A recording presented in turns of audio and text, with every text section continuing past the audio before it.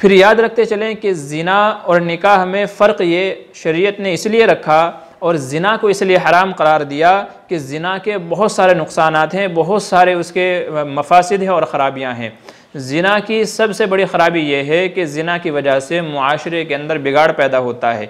इसीलिए शरीयत ने निकाह की तालीम फरमाई कि निकाह की वजह से मुस्लिम मुआशरे के अंदर पाकीज़गी रहती है, तहारत रहती है, और दूसरे ये कि दूसरे की इज़्ज़त की हिफाजत होती है, और तीसरे ये कि अच्छे लोगों का नसब बुरे लोगों से महफूज हो जाता है। क्योंकि निकाह के ज़रिए से जो औलाद होती है उसकी एक पहचान होती है कि ये फ़लाँ का है, फ़लाँ का बेटा है, फ़लाँ का वालिद है। और जो ज़िना से औलाद पैदा होती है उसका कोई मकाम मर्तबा नहीं होता, उसकी कोई पहचान, कोई शनाख्त नहीं होती, और मुआशरे में उसे घटिया दर्जे का और जलील समझा जाता है। तो शरीयत ने इसलिए ज़िना को हराम फरमाया कि इसकी वजह से मुआशरे के अंदर, माहौल के अंदर बिगाड़ पैदा होता है, नसब खलत मलत हो जाते हैं, मालूम नहीं पड़ता किसका बच्चा है किसका नहीं है, और एक दूसरे की इज़्ज़त इससे मजरूह होती है कि मैं किसी के साथ ज़िना करूँ, कोई मेरे घर वालों के साथ ज़िना करे, वो किसी और के साथ ज़िना करे। तो अगर ज़िना का यही माहौल चलता रहा तो पूरा मुआशरा बिगड़ जाएगा और फितने फसाद इसकी वजह से पैदा होंगे। आदमी को अपनी नफ्स और अपनी इज्जत ज़्यादा महबूब होती है दूसरे के मुकाबले में। आज यही हाल है कि हम दूसरे को छेड़ें तो कुछ नहीं, कोई हमारे को छेड़ दें तो फिर बिगड़ जाते हैं। तो आदमी को अपनी इज्जत ज़्यादा प्यारी होती है दूसरे के मुकाबले में, तो दूसरे के तरफ देखे उसके साथ जिना करे तो कुछ नहीं, लेकिन अगर उसके बच्चों के साथ कोई छेड़खानी करे तो मरने मारने पर आमादा हो जाता है। तो अगर जिना को रिवाज दिया जाए तो इससे कत्ल व गारतगिरी, खून खराबा, फितना व फसाद फैलेगा। इसलिए शरीयत ने जिना को हराम करार दिया। कुरान करीम में अल्लाह तबारक व तआला ने उसकी हुर्मत बयान फरमाई, और हदीस मुबारक में नबी करीम सल्लल्लाहु अलैहि वसल्लम ने इसके ताल्लुक़ से बहुत सारी अहादीस में बयान फरमाया कि इसकी शनाअत कैसी है, इसकी क़बाहत कैसी है और ये कितना बड़ा जुर्म है। लिहाजा ज़िना के ऊपर रोकथाम बहुत ज़रूरी है। और ज़िना के ऊपर रोकथाम तभी हो सकती है कि जब ज़िना का जो बदल है, बल्कि यूँ कह लें नेमुल बदल है, निकाह को हम लोग इख्तियार करें। अगर निकाह को इख्तियार करेंगे और निकाह को आसान बना देंगे तो ज़िना दुश्वार हो जाएगा। इसलिए आपने फरमाया कि निकाह को आसान करो तो ज़िना खुद ब खुद मुश्किल हो जाएगा। आज हमारे मुआशरे के अंदर निकाह को बड़ा मुश्किल बना दिया, बड़ा टफ बना दिया कि निकाह करने के लिए 100 कंडीशन हैं और निकाह के लिए लड़की को ढूंढना मुश्किल हो जाता है, जबकि ज़िना करने के लिए कोई मुश्किल नहीं है। 2-4-5 हज़ार में ज़िना करने के लिए मिल जाता है। ऐसे मौक़े, ऐसे स्पॉट मिल जाते हैं कि जहाँ पर आदमी ज़िना कर सकता है। आज हमने निकाह को बड़ा मुश्किल बना दिया, इसलिए मुआशरे के अंदर ज़िना का रिवाज पकड़ता जा रहा है। आप सल्लल्लाहु अलैहि वसल्लम ने इरशाद फरमाया कि बरकत वाला निकाह वो है, इन्न अअज़म निकाह बरकतन ऐसरहु मऊनतन, कि बरकत वाला निकाह वो है जिसमें आसानी बहुत ज़्यादा हो। आज हमने निकाह को बड़ा मुश्किल बना दिया, इसी वजह से ज़िना सस्ता हो गया और मुआशरे के अंदर ज़िना का रिवाज बढ़ता जा रहा है। इसलिए अगर ज़िना के ऊपर रोकथाम लगानी है तो उसके लिए ज़रूरी है कि निकाह को बड़ा आसान बनाया जाए और निकाह के सिलसिले में जितने बिगाड़, जितनी रस्म व रिवाज मुआशरे के अंदर हैं, सबको ख़त्म किया जाए। इतना आसान बना दिया जाए कि गरीब को ये फ़िक्र ना हो कि लड़की मेरे यहाँ हो गई है तो मैं इसकी शादी कैसे करूँगा। आज कितने लोग ऐसे हैं जो इस वजह से नसबंदी कर डालते हैं कि अगर बच्ची हो गई तो उसका निकाह कैसे करूँगा, उसकी शादी कैसे करूँगा। आज हमारे यहाँ जब किसी घर में लड़की पैदा होती है तो उसे नहुसत तसव्वुर किया जाता है, ये ख्याल किया जाता है इसे कहाँ से खिलाएंगे पिलाएंगे, बड़ी हो जाएगी तो शादी कैसे करेंगे, कहाँ से अखराजात पूरे करेंगे। इस वजह से लोग नसबंदी तक करार डालते हैं और जिसके घर लड़की पैदा हो जाती है उसका चेहरा मुरझा जाता है कि ये मेरे घर क्या पैदा हो गया। वजह यह है कि हमने निकाह को इतना मुश्किल बना दिया, इतना मुश्किल बना दिया कि उसकी वजह से हमारे अकायद के अंदर बिगाड़ पैदा हो रहा है। इसलिए अगर मुआशरे को जिना जैसे जराइम से पाक करना है, अगर मुआशरे को जिना जैसी बुराई से अगर पाक करना है, उसके लिए निकाह को आसान बनाना है ताकि कोई भी गरीब इस बारे में ना सोचे, कोई भी इस बारे में ना सोचे कि मेरे यहाँ लड़की क्यों पैदा हो गई, बल्कि उसके यहाँ खुशी हो। बल्कि इसीलिए नबी करीम सल्लल्लाहु अलैहि वसल्लम ने ऐसी औरत के ताल्लुक़ से फरमाया कि खुश नसीब है वो औरत कि जिसके पेट से पहली औलाद लड़की पैदा हो, पहली औलाद जिसके यहाँ लड़की पैदा हो उसे खुश नसीब फरमाया। एक रिवायत में है अम्मा आयशा रज़ियल्लाहु अन्हा ने फरमाया, उन्होंने अर्ज़ किया अल्लाह के रसूल खुश नसीब औरत कौन है। आपने फरमाया कि जिसके यहाँ 3 लड़कियाँ हों और वो उनकी अच्छे से तरबियत करे तो फरमाया कि वो जन्नती है। अम्मा आयशा ने पूछा कि अगर किसी के यहाँ 3 ना हो 2 हों तो फरमाया कि वो भी जन्नती है। अम्मा आयशा ने पूछा कि या रसूल अल्लाह अगर 2 भी ना हो तो क्या हो। आप सल्लल्लाहु अलैहि वसल्लम ने इरशाद फरमाया कि अगर दो भी ना हो, सिर्फ एक ही हो, वो उसकी अच्छे से तरबियत करे, उसको अदब सिखलाए, अच्छा नाम रखे, अच्छे तरीके से उसकी तरबियत और परवरिश करे, तो ऐसा शख्स भी जन्नती है। तो आप सल्लल्लाहु अलैहि वसल्लम ने औरतों के ताल्लुक़ से उनकी तरबियत करने पर, परवरिश करने पर फरमाया कैसे वालिदैन जन्नती हैं जो औरतों की अच्छे से तरबियत करें। लेकिन आज मुआशरे के अंदर अगर किसी के यहाँ लड़की पैदा हो जाती है तो उसे नहुसत तस्वुर किया जाता है और इसी वजह से नसबंदी कराई जाती है और उसके ऊपर रोकथाम लगाई जाती है। इसलिए ज़िना को मुश्किल बनाना है और निकाह को आसान बनाना है, और इस सिलसिले के अंदर वो तमाम इक़दाम हमें उठाने हैं, तमाम वो काम करने हैं कि जिनकी वजह से निकाह आसान हो जाए। बहरहाल कहने का मकसद ये है कि ज़िना बहुत बड़ा जुर्म है, बहुत बड़ा जुर्म है, और इसके बहुत सारे नुकसानात हैं। बहुत सारे नुकसानात में से जैसे हमने गिनवाया कि मुआशरे के अंदर बिगाड़ पैदा होता है, इसकी वजह से नसब महफूज नहीं रहता, बच्चा हरामी कहलाता है, इसकी वजह से दूसरे की इज़्ज़त के ऊपर डाका डाला जाता है, और इसकी वजह से क़त्ल व गारतगिरी की नौबत आती है।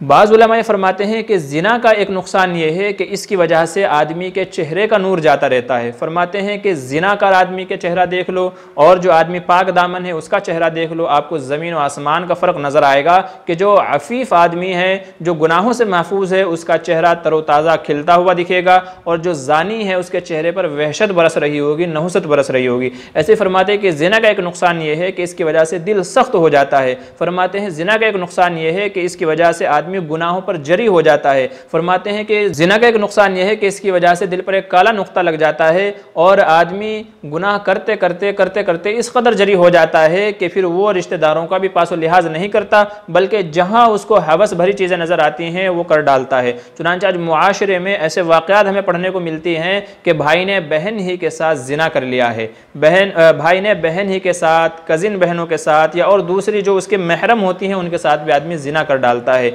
फरमाते हैं कि ज़िना की वजह से आदमी की रोज़ी तंग हो जाती है, फ़क्र इसकी वजह से आता है, आदमी का दिल इसकी वजह से बहुत सख्त हो जाता है, दिल के अंदर तंगी पैदा हो जाती है। ज़िना की वजह से इबादत पर तौफ़ीक़ नसीब नहीं होती, ज़ानी आदमी अल्लाह की रहमत से दूर होता है, ज़ानी आदमी ज़िना करके अल्लाह के गुस्से को दावत देता है, और ज़ानी आदमी ज़िना की वजह से जन्नत से महरूम हो जाता है, और ज़ानी आदमी ज़िना करने की वजह से खबीस लोगों में उसका शुमार हो जाता है।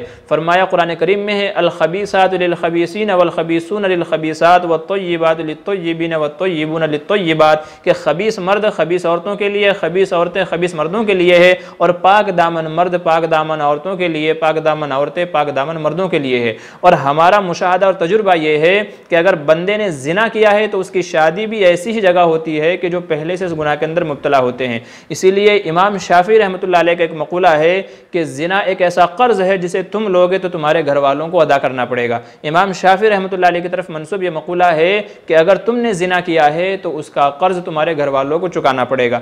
बाज़ लोग ये कहते हैं कि गुनाह तो आदमी ने किया तो उसकी सज़ा उसके घर वालों को क्यों मिलेगी। तो इस सिलसिले में हालांकि कुरान करीम में फरमाया गया वला तज़िरु वाज़िरतुन विज़रा उख़रा, कि एक का बोझ दूसरे पर नहीं डाला जाएगा। तो फिर इमाम शाफ़ी ने यह क्यों फरमाया कि ज़िना तुम करोगे तो तुम्हारे घर वालों को अदा करना पड़ेगा। तो इसके जवाब में मैं एक हदीस मुबारक तिलावत करता हूँ। नबी करीम सल्लल्लाहु अलैहि वसल्लम ने इरशाद फरमाया कि तुम पाक दामन रहो, तुम्हारी औरतें भी पाक दामन रहेंगी। फरमाया सही रिवायत है कि तुम पाक दामन रहो, तुम्हारी औरतें भी पाक दामन रहेंगी। नबी करीम सल्लल्लाहु अलैहि वसल्लम के ये इरशाद बिल्कुल वाज़ेह तौर पर बयान कर रहा है कि अगर हम किसी के साथ गलतकारी करेंगे तो हमारी औरतों के साथ भी गलतकारी होगी। एक हदीस में आपने फरमाया कमा तुदीन तुदान, जैसा करोगे वैसा भरोगे। बहुत सारी मजमून की इस तरह की हदीस हमें मिलती हैं जिसमें आपने फरमाया कि बंदा जैसा करता है वैसा ही उसको फल मिलता है, और फल मिलने का मतलब यह है कि अगर मैंने किसी की इज्जत के साथ खिलवाड़ किया है तो बदले में मेरी इज्जत के साथ भी खिलवाड़ किया जाए। और तजुर्बा इसका शाहिद है कि जो अपने आप को होशियार समझता है और दूसरों की औरतों से खेलता है, इज़्ज़तों से खेलता है, तो उसके घर वाले भी महफूज नहीं होते। चुनांचे कोई आदमी ये दावा करे कि मैंने बहुत सारों की इज़्ज़तें लूटी हैं, मेरे घर वाले महफूज हैं, तो यकीनन कहीं ना कहीं उसकी नज़र का धोखा है, उससे चूक हुई है। अगर अंदर गहराई में जाकर के तलाश करेंगे तो उसके घर वाले भी महफूज नहीं होंगे। तो ऐसा आदमी जो ज़िना करता है वो खबीस लोगों के अंदर शामिल हो जाता है, जन्नत से महरूम हो जाता है, जन्नत की नेमतों से, वहाँ की हूरों से महरूम हो जाता है। कि जैसे अल्लाह तबारक व तआला ने दुनिया के अंदर जो शराब पीता है, जन्नत की शराब उसके ऊपर अल्लाह तबारक व तआला ने हराम कर दी है। जो यहाँ गाने सुनता है, वहाँ की नेमतें, वहाँ के म्यूज़िक अल्लाह तबारक व तआला ने उसके ऊपर हराम कर दी हैं। और जो यहाँ गैरों के साथ ताल्लुकात कायम करता है, तो अल्लाह तबारक व तआला ने जन्नत की हूरें उसके ऊपर हराम कर दी हैं। तो जो यहाँ मज़ा ले लेते हैं, हदीस में आपने फरमाया कि जो दुनिया के पीछे लग जाता है, दुनिया से अपना हिस्सा हासिल करना चाहता है, फरमाया कि आखिरत में उसका कोई हिस्सा नहीं है। जो जन्नत के मज़े यहाँ लेना चाहता है, तो फिर आखिरत में जन्नत में उसके लिए कोई मज़े नहीं है। बहरहाल तो ये ज़िना की वजह से नहुसत के अंदर आदमी गिरफ्तार हो जाता है, दिल सख्त हो जाता है, दिल मुर्दा हो जाता है, तंग दस्ती आती है और चेहरे के ऊपर नूरानियत नहीं रहती, वहशत उसके ऊपर तारी हो जाती है, नहुसत उसके ऊपर तारी हो जाती है, आदमी जरी हो जाता है, दिल के अंदर डर पैदा हो जाता है। इतने सारे नुकसानात हैं ज़िना करने के। और हदीस में आप सल्लल्लाहु अलैहि वसल्लम ने इरशाद फरमाया, जब शब मेराज का आपने तज़किरा फरमाया, यह फरमाया कि ज़िनाकार मर्द व औरत को अगर कोई दुनिया के अंदर बच भी गया, कोई ऐसी जगह नहीं है कि जहाँ उसको सज़ा मिल जाए उसके गुनाह की, तो आखिरत में तो उसके सज़ावार होना यकीनी है। आपने फरमाया शब मेराज में मेरा गुज़र जहन्नम के ऊपर से हुआ। मैं एक जगह से गुज़रा, मैंने देखा कि वहाँ पर एक तन्नूर जला हुआ है जिसके अंदर नंगे मर्द हैं, नंगी औरतें हैं, और आग उनको ऊपर उठा करके लेकर के आती है कि जिससे वो बाहर निकलने के करीब होते हैं, मगर फिर वो आग एकदम से बैठ जाती है और वो जाकर के नीचे गिरते हैं। वो चीख रहे हैं, चिल्ला रहे हैं, उनकी आवाज़ का इस कदर शोर है कि कान पड़ी आवाज़ सुनाई नहीं देती। मैंने पूछा जिब्रील ये कौन लोग हैं? तो आपने फरमाया, जिब्रील ने फरमाया कि या रसूल अल्लाह, ये वो शख्स हैं जो दुनिया के अंदर ज़िना करते थे। एक दूसरी रिवायत में है कि मैंने ज़िनाकार मर्द औरतों को देखा कि उनको ज़मीन और आसमान के दरमियान लटकाया हुआ है और उनकी पिस्तानों के अंदर कांटे और किल्ले चुभाए गए हैं। मैंने पूछा ये कौन लोग हैं? जिब्रील ने फरमाया कि या रसूल अल्लाह, ये वो मर्द औरत हैं कि जो दुनिया में गैरों से ताल्लुकात कायम करते थे। तो ज़िनाकार की आखिरत में बड़ी सज़ा है, और दुनिया के अंदर भी अगर कहीं इस्लामी मुल्क है और वहाँ पर ज़िना का सबूत हो जाए तो उसकी सज़ा भी कुरान करीम ने बयान फरमाई है। तो खुलासा ये है कि ज़िना इस कदर बड़ा जुर्म है, इस कदर बड़ा जुर्म है कि इसकी वजह से दुनिया भी उसकी बर्बाद हो जाती है और आखिरत भी उसकी बर्बाद हो जाती है। ऐसा शख्स अल्लाह की रहमत से महरूम हो जाता है और ऐसा शख्स ईमान से भी महरूम हो जाता है और ईमान की सिफत से भी महरूम हो जाता है। लिहाजा इस ज़िना की वबा से बचें, इस घिनौने जुर्म से बचें, और ये भी याद रखते चलें कि ज़िना ये एक ऐसी चीज़ है कि शायद ही कोई मज़हब ऐसा हो कि जिस मज़हब में इसकी हुर्मत ना बयान की गई हो। चुनांचे हिंदू मज़हब के अंदर भी इसको हराम करार दिया गया, यहूदी मज़हब के अंदर भी इसको हराम करार दिया गया, और ईसाई मज़हब के अंदर भी इसको हराम करार दिया गया, और इस्लाम के अंदर तो इसकी हुर्मत को और ज़्यादा बढ़ा चढ़ा करके बयान किया गया। तो ये ऐसा जुर्म है कि जो किसी मज़हब के अंदर जायज़ नहीं है। आज अगर देखेंगे तो यूरोप के अंदर, मगरिब के अंदर ज़िना को एक बहुत आम समझ लिया गया है, और अगर उनको कोई ये कहता भी है कि तुम्हारी तालीमात के अंदर ये है कि ज़िना हराम है, तो वो लोग कहते हैं ये बहुत पुरानी बातें हैं,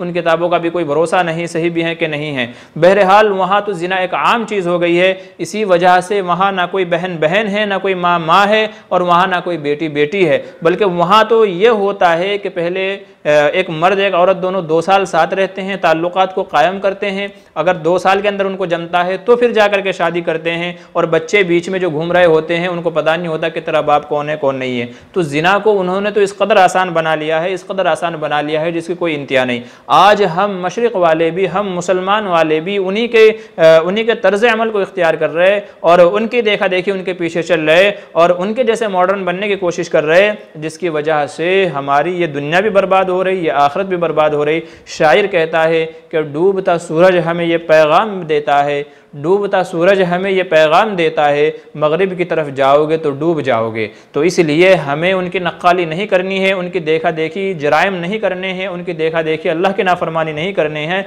बल्कि जो लोग इस वबा के अंदर मुब्तला हैं, आज भी मौका है कि वो इस हराम कारी से अपने आप को बचा लें। बेशक अल्लाह तबारक व तआला तौबा कबूल करने वाला है। कुरान करीम में अल्लाह का इरशाद है, ला तक़नतू मिर रहमतिल्लाह, कि अल्लाह की रहमत से मायूस ना हो।